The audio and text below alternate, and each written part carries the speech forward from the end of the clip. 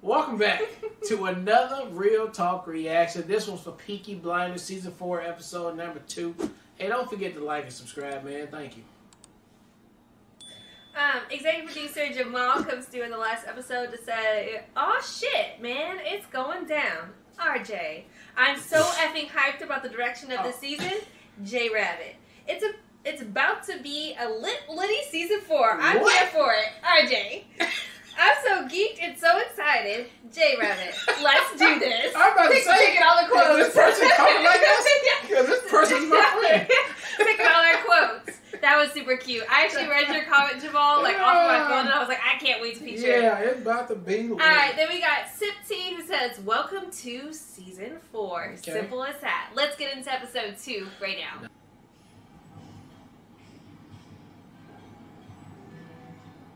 just looks really good. This is very steampunky.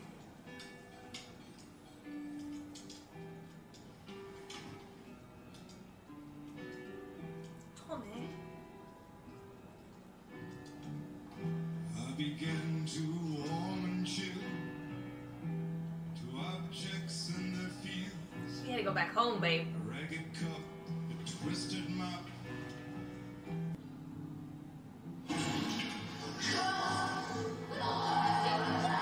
Again. Yeah, I mean, that's basically a fucking snap. Yeah. Don't bite my chest.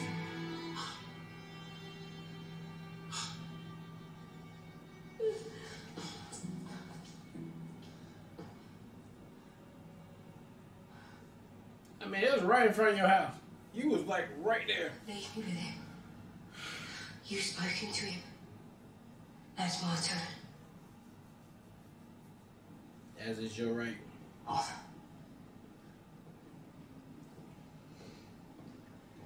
No peace for either of you.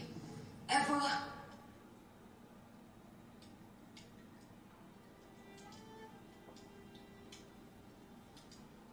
And when our time came, we'd all remember. You remember that God spared you.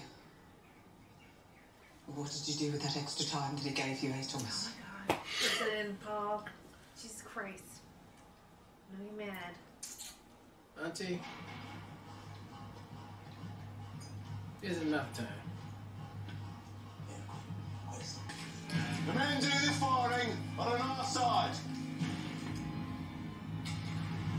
Ooh. That's who Aber, whatever he said his name was. Wow. Did you see how many times he juked him? Man, he juked the fuck out of his head. He ain't finna shoot him. I see you in the scourge. Yeah. These fucking savages, man. I'm getting an invitation to Aberama Gold. I'm around my goal. Aberama. Oh, fuck.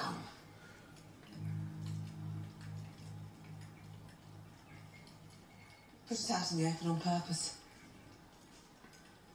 You used John's funeral fire as a fucking beacon. We were never in any danger, Polly. You set a trap! Finn! Finn! Go to the yard, plant the fires. You set a trap with us as fucking bait! Who's dead? Our enemies.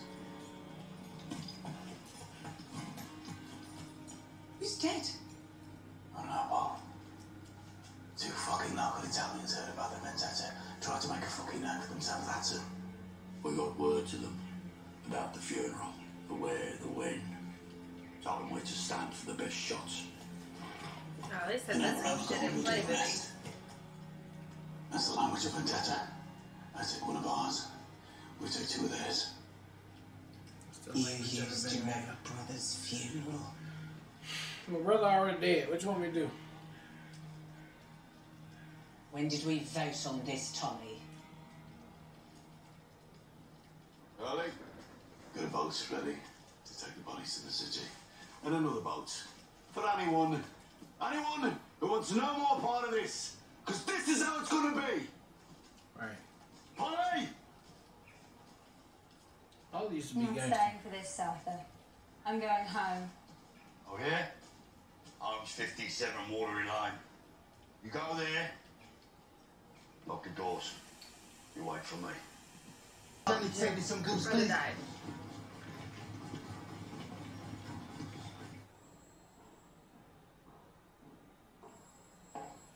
Y'all niggas out here sleeping. Just let me walk right on in.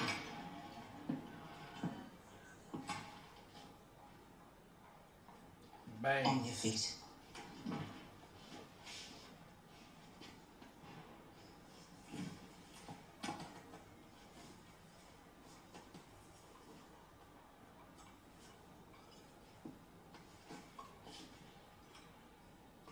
Wait outside. Fuck, we was just tired as fuck. I'm sorry. Yeah. One of us should have went to sleep and the other one should have stayed woke. That's what we should have did. But we were just drinking and we both just went to sleep. Sorry, fire us now. No, Mum. They said you'd be out cold. You look really uncomfortable. No, don't move. Don't simply say you look like a football. What else did he say? He said you took 4 bullets. Oh, he took 4 bullets, baby. I thought I got shot one time. One was ricochet. 2 already spent. 2 past 2, John. Damn, baby. I'm still not remember what his face. It's part of our deal.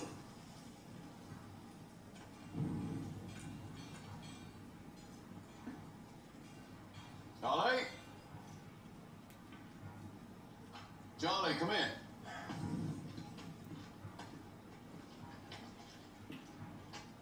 I'm gonna spin a coin for your yard, Charlie. Going to what? If it's heads, happy here takes all of this with my blessing. Joy. And if it's tails, I fuck your daughter, Mr. Gold. Does he have a daughter? You have 3 daughters, I hear. And Esmeralda is the oldest and also the prettiest. It's one of to make her part of the deal, spin against the yard. Tell me for fuck's sake. Yeah. You wanna come at me? You wanna come at me with impossible shits? You wanna go ahead and spin this? This is a gypsy coin? That's what I would say. Spinning the rod to stop the bird from burning. You didn't get potatoes, Charlie. No, I didn't get fucking potatoes. What's the matter with you? I don't want that bastard Aberrana Gold putting around that we live like Dealey Highs. I want him to see that we live proper. We eat proper. Johnny's feeling some kind of way. Talking about. I get the potatoes myself. I don't even think that we're pieces of shit. Yeah, because they pieces of shit. Right. They pieces of shit. Never thought my high fucking heels from Paris would be stepping through the whole shit of small heaths ever again. Temporary, Polly. Yeah, until hell freezes over.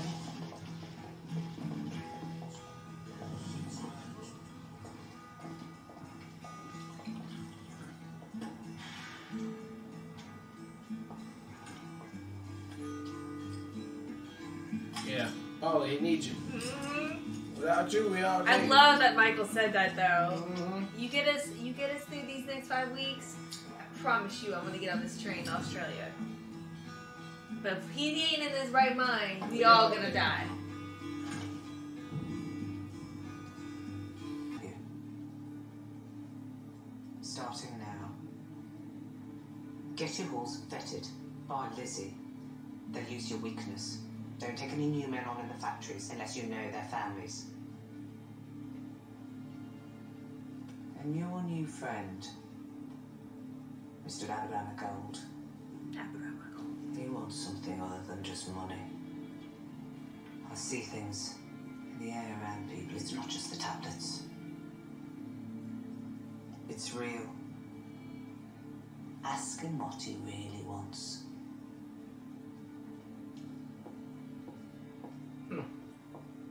That's why I need you. Look at him. He's like, thank God. Because I'm not thinking about none of that shit. I'm just thinking about how to kill these motherfucking Italians and not die. I ain't strategizing none of the other shit you just said at all. But you know you're right. I gotta vet these Everything about hoes. all this stuff. Keep us maybe.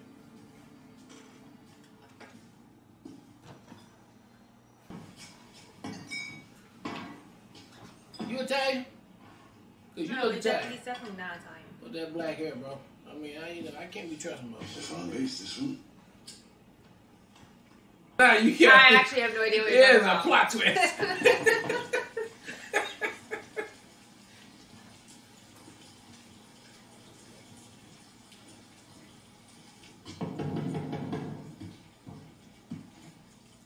Who is it? Inspector Moss. Like, who are those two guys that were just Yeah, they about to come on and get you. I'm looking for Tommy. He's at Charlie's. But I wouldn't go there, some bad men have arrived. Yes, I heard. Be drunk by now. Or worse. You take a message. The intelligence service in London have sent 7 officers up to Birmingham to take over the investigation into communists and seditionists. They've got a list of people of great interest and Why are you gonna tell me all this? Ada Thorne, formerly Shelby now, they seem to think that she came back from New York to organise a revolution in Birmingham. We'll tell them they're wrong. Ada Shelby's now firmly back in place in the family business. It is. You get a mark against your name. It's very hard to shift it. They will come looking for her. We'll tell them there's a queue. Everybody wants a Shelby. Mrs. Shelby. He's a military man. No less dangerous than any Italians. You tell Tommy. I think he'll understand. Say good night to you then.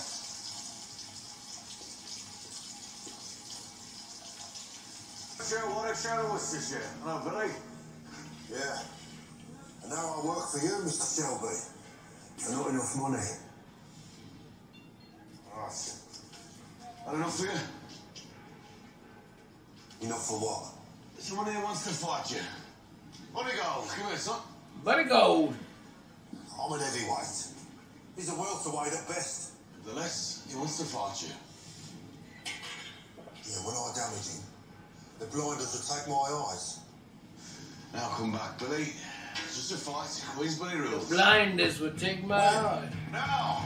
Where? Here! Yeah! Right now. Come on. I need to get this shit done.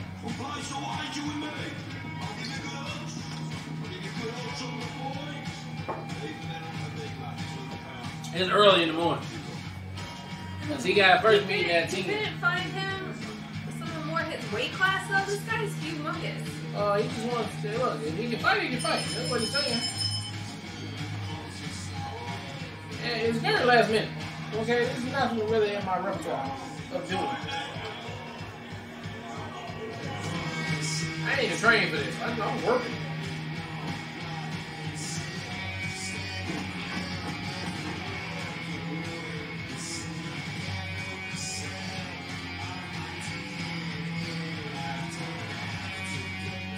Is this something in this boxing shit?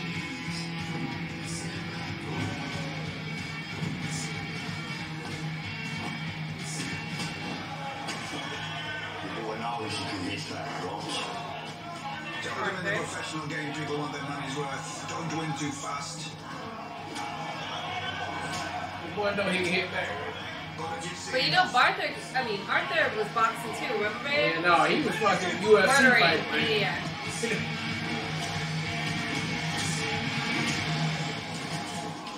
Fuck me. Shit. That was a punch.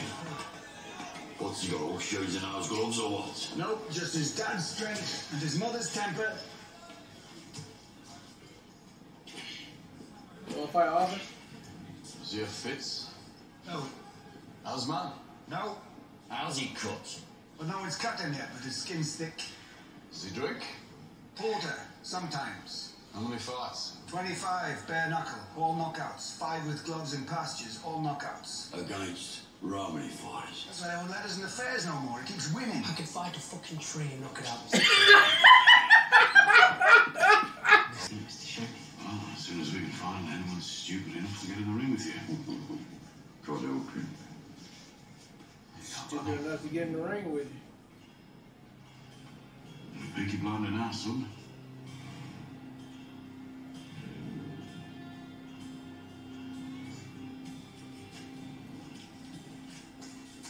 you go.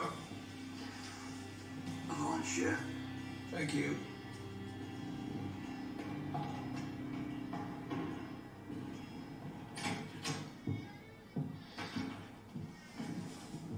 There he is. So, go ahead. Let's make this quick. I understand you've had a bereavement.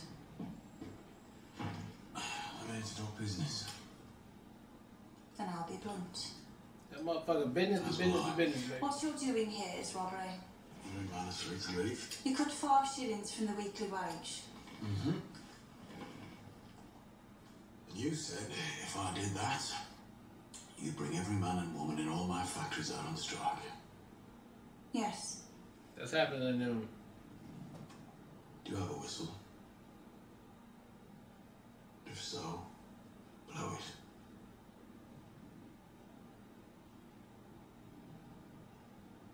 I thought at least we might have a discussion. Oh, she about to do it, babe. As I do with other owners. I'm not other owners. No. You believe because coal is expensive and it's been a cold winter, and because wages have been cut over the past 12 months, you think because of all that, nobody will walk out on strike? Because no one can afford to.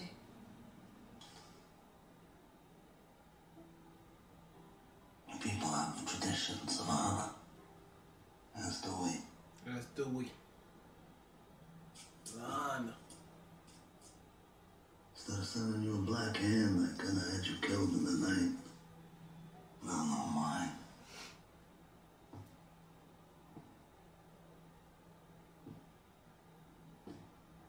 But I want More like hell for our jump. No, neither one.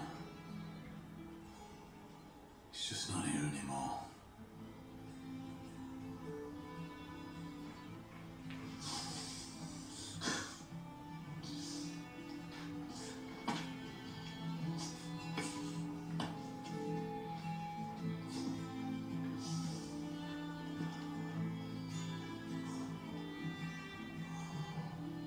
It's like with Grace, Arthur. They're just gone. Just fucking gone.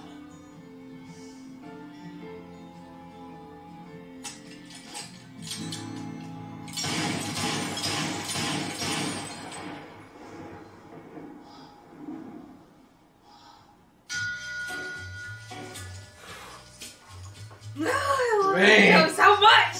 Man. Alright, that was a gangster ass episode 2 of Peaky Blinders. And man, look here, I'm gonna tell you right now, I ain't seen nothing that gangster in a long time, man. Long time. And you know, you got the mixture of what we already love with the Peaky Blinders up in here. And then you bring in the New York Mafia up in here, just being all New Yorky as all you can be. These motherfuckers are 2 steps ahead of the Blinders. Like, it seems like already. Like, they didn't just arrive on the boat and be like, "Where? Let's just try to find the Peaky Blinders and kill them." Let's wing it. They're like, we're gonna sit back, we're gonna plan this shit out. They obviously got connections. Because to get up in Tommy's organization, to get up in his house, to just like know what the movements are there, somebody is definitely helping them out for sure with the information. I don't know who, where, why, when. Maybe it's the police. I don't know. But they're really good at what they do. And man, if when Brody came through, Luca came through, I mean, that was just the hardest shit you can just do right there. If I was Tommy, I would look the same look. I'm just gonna be froze right here. I don't want to look scared. But you bumped me up a little bit. You got me, bro. Like, you got me. And like, I for sure thought I had bullets in the gun right now. And especially, so like, that bumped me up a little bit. Especially when I was like, I'm gonna grab a cigarette because I'm still cool. I'm proper, right? But I'm gonna fuck him up with this gun. Guess what, bro? I already sent somebody in here to the beginning. All the bullets. Now I'm just scared, right? You know, I be shitting my pants. Just like, it's just, damn. You motherfuckers, I gotta respect it. You gotta respect that all day long. We still got like 3 different stories going on too, though, right? Like, now we got the boxer going on. Now we got the damn the strike riot thing going on. That's later on, if we can get past this mafioso shit that's happening right now. But Luca is not fucking around. I don't know if there can be any truce. I don't know if there can be. I think the only thing is just to the death. and the best person win. Done. This is what it is. But they will not stop. The bullets are meant for everybody in the family, and once that is done, it's done. So, episode number 2 is where we at.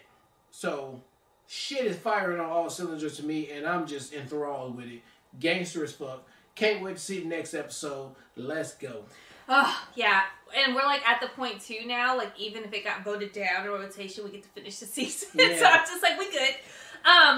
No, so I'll start before that part. I thought Michael's speech to Polly about being like, listen, if you even want us to be able to get to Australia, you need to be there for Tommy. Yeah. Like Tommy, and I loved how after that conversation they made it so obvious that Tommy was looking for Polly to stand up, that he needs Polly. And I'm glad that, like, Michael was able to get through to her in order for her to make that adjustment, because Tommy clearly relies on what Polly brings to the business, because she does bring a different perspective.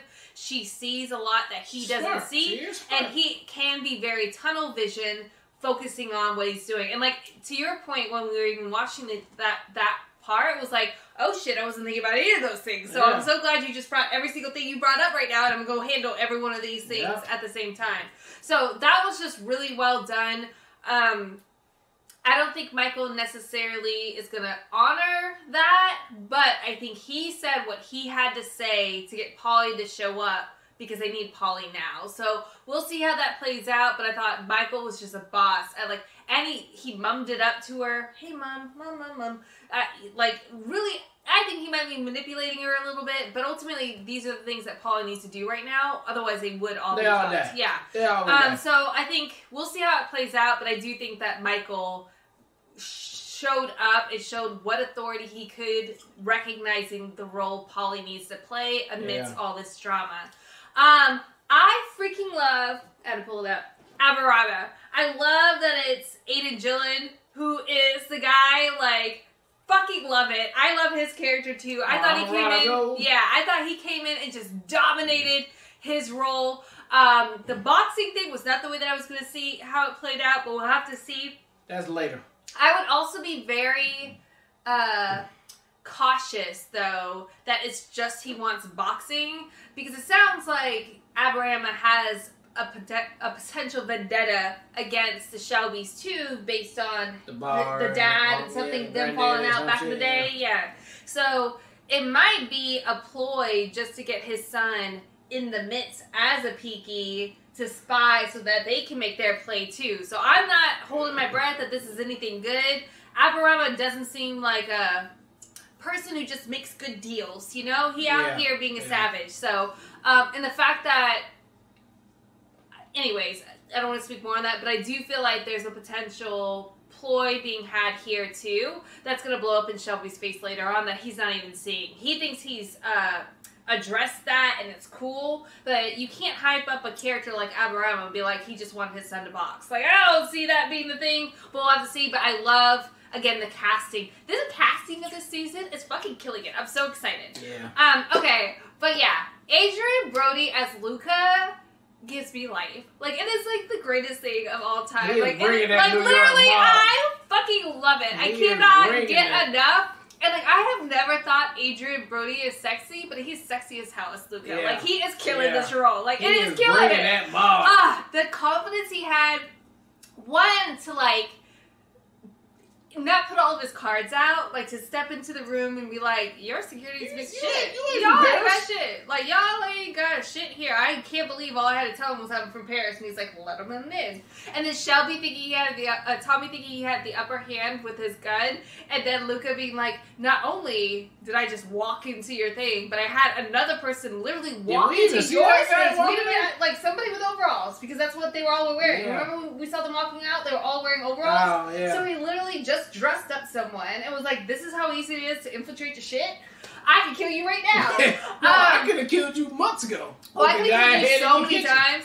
And I like the fact that he was like, okay, I wanted to talk to you face to face before I take you out. And I love that he was like, my mom told me. Kill like, you last. I need to kill you last because that shit would have hurt you the most. But should we handle this gentleman. And I liked even when he did the bullets, because you kept saying he was going to say Charlie, right? And he never said Charlie. He never said Tommy's son. Yeah. He just went through he didn't even say Finn. So he's not a savage. Yeah, he's like, listen, I'm just going to take out your whole, adult family. Yeah. And then, everybody else is straight. But I'm going to save you for last. So I thought that was just, again, he's like the epitome of gangster, and he killed it so much, and I literally cannot get enough of Adrian Brody as Luca. I'm like here for it, and I just can't wait for the next episode. And I was almost gonna be like, dang, we have the seasons are only 6 episodes. How are you gonna have a whole episode without Adrian Brody, Luca in this? Because it was at the very end too, and I was like, that would be very misfortunate. But it's not. They gave us a little tease to it, so I'm excited about that. Cannot wait to see where it goes from here, but absolutely love this episode yet again. All right, well, look, thank you guys again for watching another Real Talk reaction for Peaky Blinders Season 4, Episode number 2, and until next time.